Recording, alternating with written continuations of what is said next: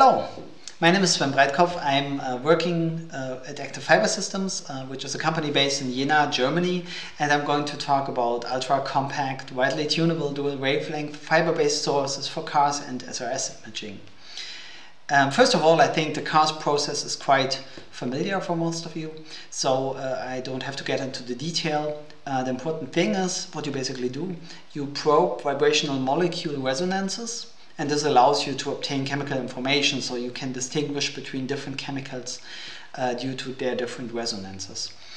And it has a nonlinear response, which is important if you aim for 3D imaging capabilities, because you can distinguish between the depth in the tissue due to the nonlinear response, which is very narrow.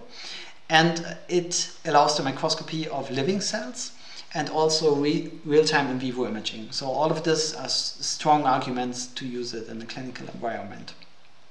Of course, they have some demands on the light source. So it must have picosecond pulses, kilowatt peak power, nothing too challenging there. But it needs to address energies, or it needs to be able to address energies between 900 or even lower, up to 3000 or even higher versus centimeters. So basically you want a large tuning range for your wavelength pairs, and at the same time it must be in a window that's suitable for microscopes. So this combination is a bit challenging. And to distinguish between the different chemicals, between the resonances, you want to have a small spectral bandwidth. So you need to have typically a very small bandwidth. And of course, in the end, the medical doctor is going to use it, so it must enable turnkey operation, because it cannot be too complex if someone wants to use it in the clinical environment. Yeah, as I said, this is challenging to distinguish between lipids and proteins, for example. And typically, laser systems that have been used over the last years for such purposes are bulky picosecond oscillators, amplifiers, and subsequent OPOs or OPAs. And these are valuable systems in research environments because of their flexibility. They are widely tunable and you can change a lot. But in the end, they are very complex, they are alignment sensitive, and they are expensive. They are also sensitive to the environment, so you need some sort of controlled environment because the temperature has an influence. Since the temperature is the thing you're using to tune the wavelength as well.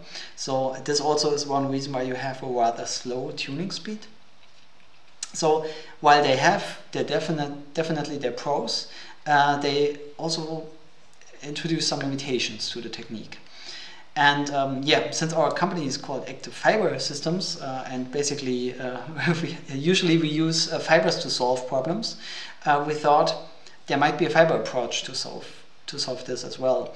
So yeah, the company itself, it was founded 12 years ago, and the focus is to have a rapid transition from research systems into reliable, commercially available systems. Our main markets are research, so fundamental research, materials processing, life science. And we are a technological leader for high-power, ultra-fast fiber lasers. Our lab space is more than 1,500 square meters by now, and the employee count has increased quite a lot over the last years. Okay, so among our portfolio of femtosecond fiber lasers at very high power levels up to kilowatt range, average power levels up to kilowatt range, we have this one system that is a dual wavelength picosecond source for nonlinear microscopy. And I would like to show how this source was developed and what's the thoughts behind it. So basically, fibers have lots of advantages. Yeah, I guess you all are familiar with fiber lasers somehow. So they are very stable, they are reliable. They are capable to achieve very high average powers, which is not so important for this this system, but in general. And many applications in communications, material studies, high field physics rely heavily on fiber lasers nowadays.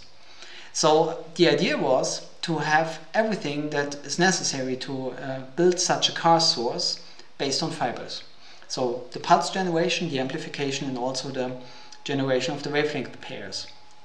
And this is done by using 4-wave mixing, as I will show you. 4-wave mixing, in general, you have a pump light which in our case is done by 1030 nanometer fiber lasers, an ytterbium doped fiber laser, and you generate light in the visible range and in the infrared range. And this suits ideally to the requirements we have for cars. So we thought, why not try it out? And this was back at the university, at the Institute of Applied Physics, 9 years ago by now.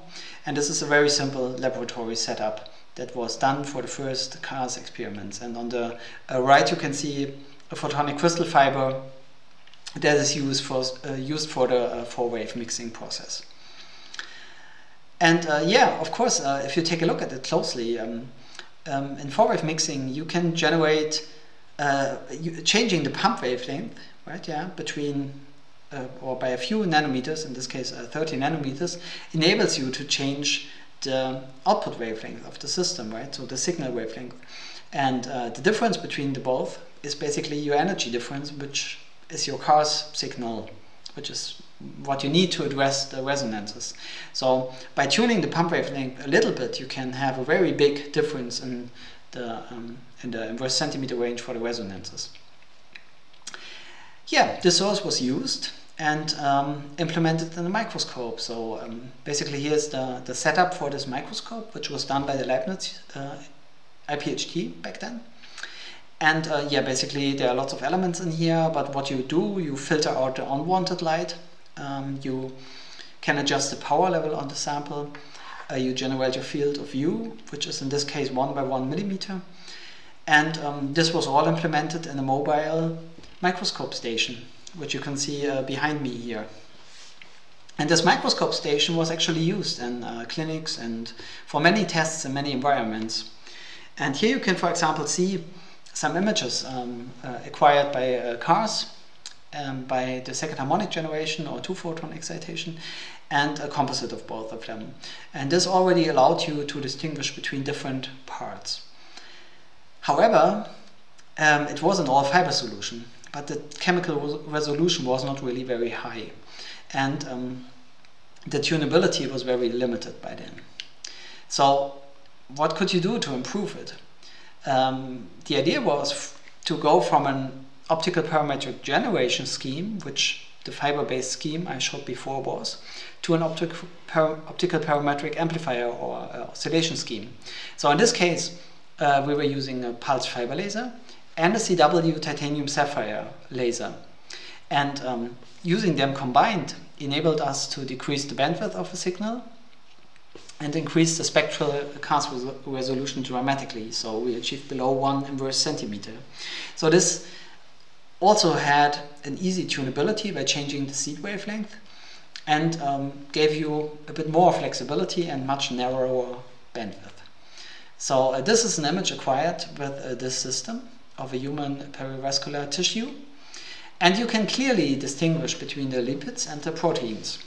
So the bandwidth was narrow enough to easily see the different Raman responses.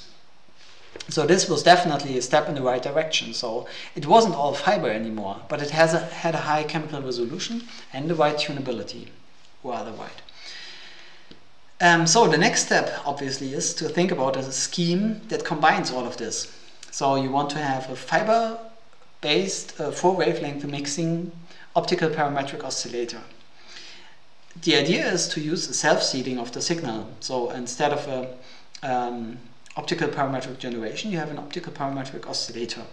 So of course you need to have a resonant signal feedback into the cavity. So you need some delay fiber, lots of technical details. But in the end, we were able to achieve this. So instead of having a laser and generating a second harmonic, having an optical parametric process to generate the DFG and get to your experiment, which involves a lot of free space, it was possible to have it all fiber integrated. So you start with the fiber laser, you have a fiber OPO afterwards, and you can go directly onto your experiment. So the four-wave mixing happens in the fiber. So this was really simplified. And the oscillator, of course, that's a bit of a challenge, must be tunable. So since you want to address different wavelength, you must tune your pump wavelength. So this was realized, and here you can see the measurement. So we achieved a tunability between 1050 nanometers and 1065 or 70 nanometers, which is completely sufficient to address a very wide range of energies.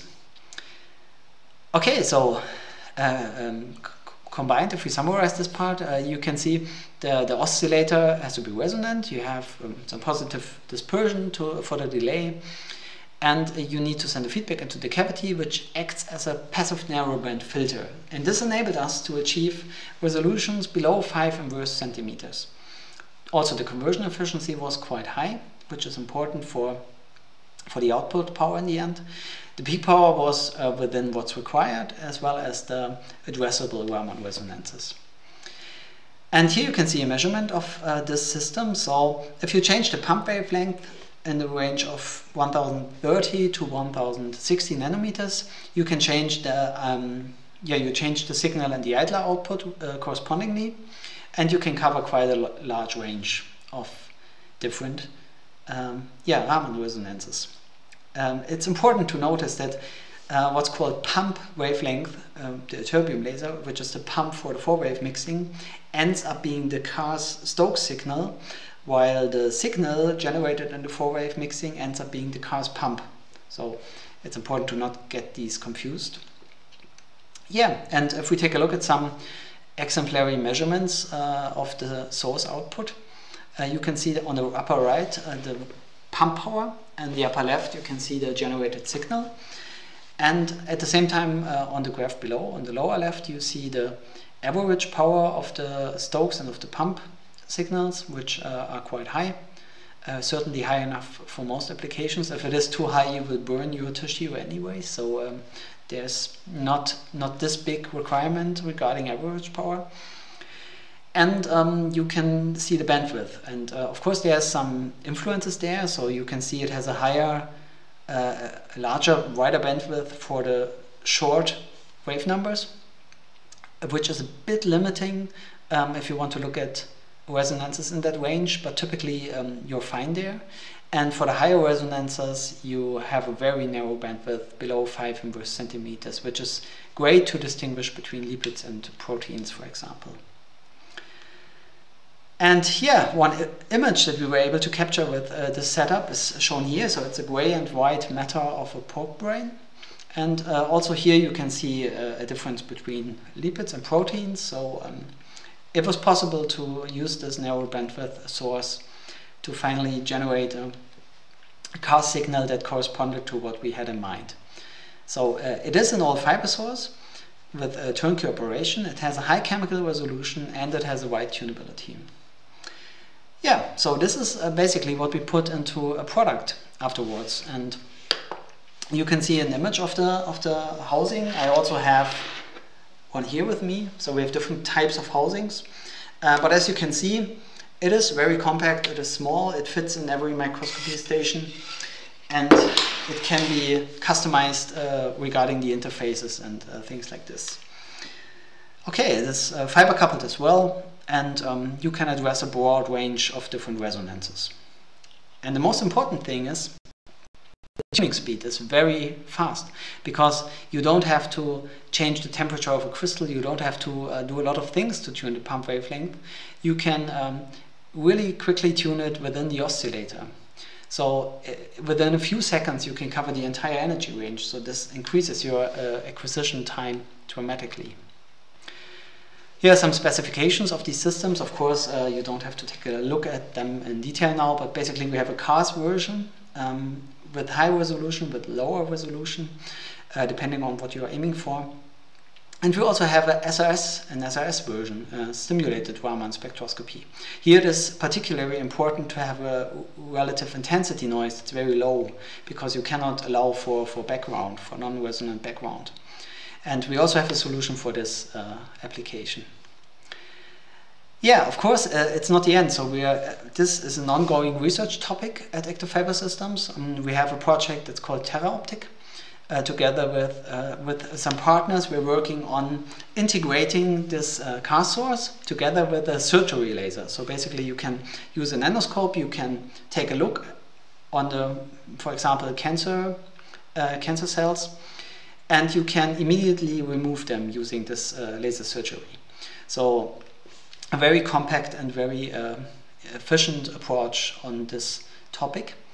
And as well, another project that has just started is CRIMSON, which is coherent Raman imaging for the molecular study of the origin of diseases. And it aims to have a label-free, non-invasive imaging technique, both of which is CARS, and should be driven by a fiber-based source to be easily integrated in microscopes. And it aims to take a look at different diseases and be used in the clinical environment for fast and easy acquisition of images. This project is also a European project, and we are working on it with a lot of partners from all over Europe. Okay, thank you for your attention. And if you have any questions, we're happy to answer them after the talk. And you can also take a look at our homepage and learn more about the systems that are available. Thank you.